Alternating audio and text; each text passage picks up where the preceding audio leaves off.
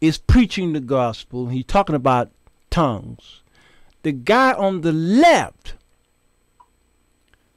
is interpreting what the guy on the right is saying in English. People ask me, ஜனங்கள் பார்த்து what is கேட்கிறார்கள், one of the main results of being filled with the Holy Spirit? பரிசுத்த ஆவியானவராலே நிரப்பப்படுவதனுடைய பிரதானமான விளைவு என்ன என்று கேட்கிறார்கள். I say, you remember on the day of Pentecost? Pentecost நாளிலே உங்களுக்கு ஞாபகம் இருக்கிறதா? There were tongues of fire on top of their heads. அவளை தலைக்கு மேலாக அக்கினி நாவுகள் வந்து நின்றது. That is what I believe. இதைத்தான் நான் நம்புகிறேன். Many Pentecostals speak about speaking in tongues. அநேக பெந்தேகோஸ்தே மக்கள் அந்நிய பாஷை பேசுவதை குறித்து பேசுகிறார்கள். I thank God for that gift.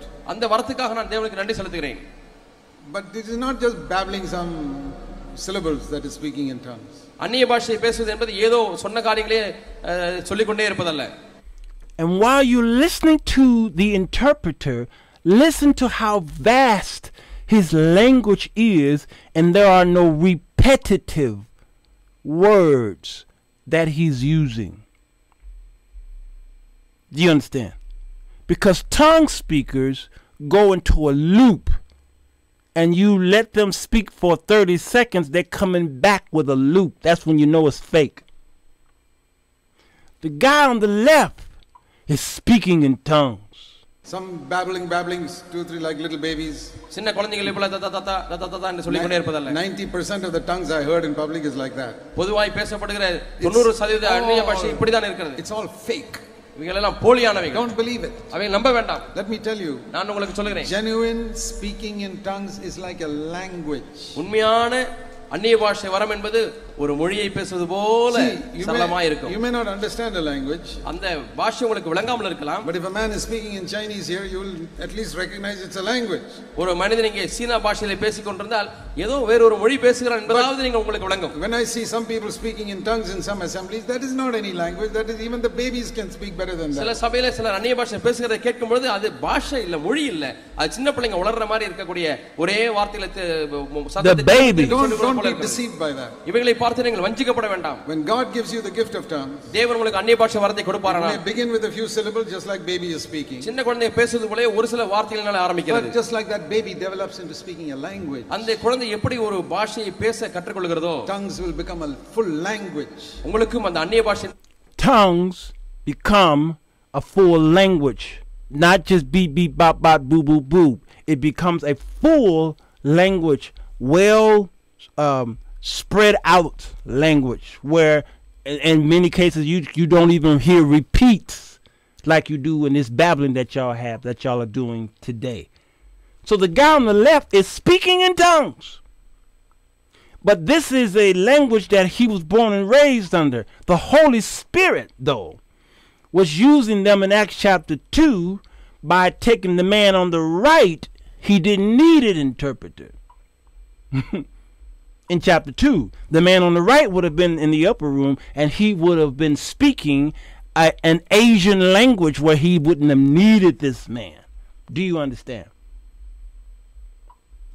So the fight that I'm seeing with you all, and because I sometimes I can read some of the comments, and sometimes I can't catch them. Y'all talking about unknown. One of your biggest problems is the King James Version. You all eat and drink King James, and you can't stomach anything else. It's like, if you read any other version, it's like drinking spoiled milk. You start vomiting it out, and it sounds strange to your ears because you have been inundated with King James. You have been brainwashed in Old Norse 1611. It's not even 1611. It's not even 1611.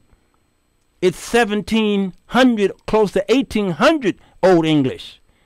The Bible that you have, King James, is not even the original Old English.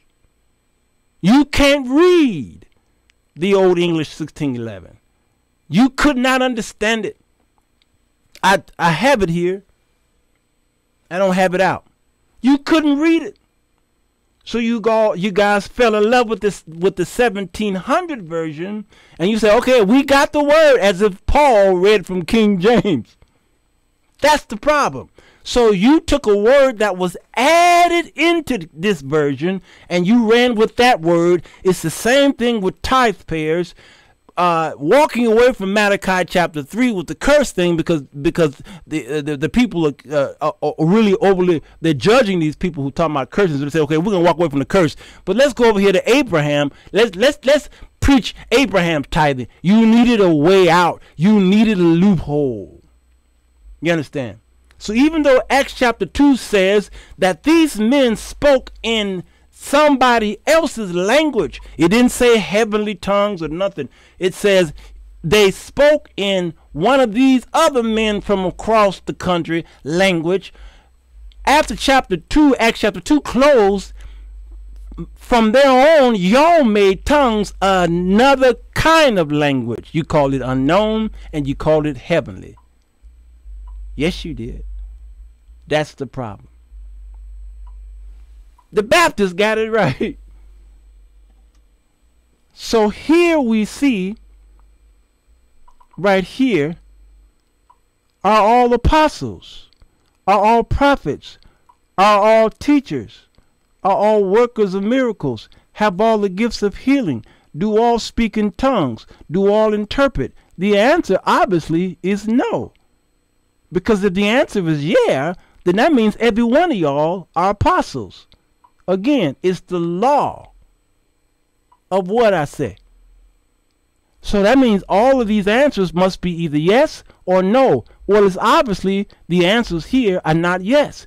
So if he even saved this list at the end for speaking in tongues, if all don't speak in tongues, how is it possible that y'all are teaching that it is necessary to communicate to God?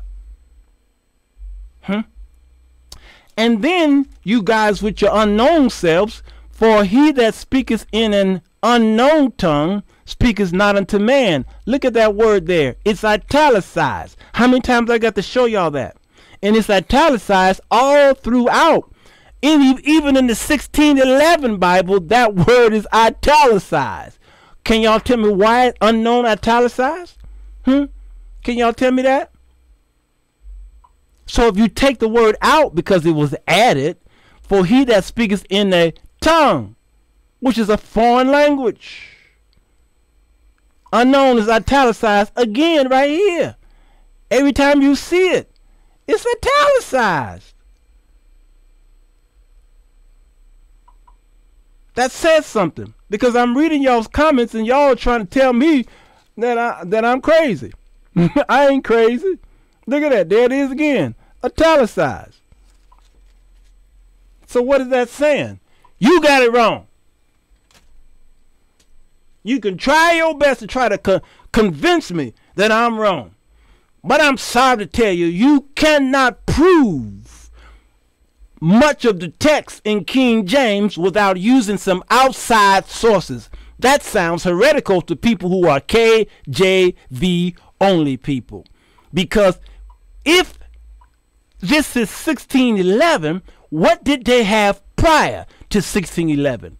Nothing. So KJV is an interpretation of an interpretation. Take me back to as far as I possibly get, or close as I can possibly get to the original. As close as I can get to the first century church. Take me back as far as I could get. But if you're waddling around KJV all your life and you got nothing else, this is why you go ha-ta-da-ya-ta baba and you repeat yourself ha-ta-da-ya-ta baba every 10 seconds. Because you biblically illiterate and you want to be. Miss me with that. Miss me.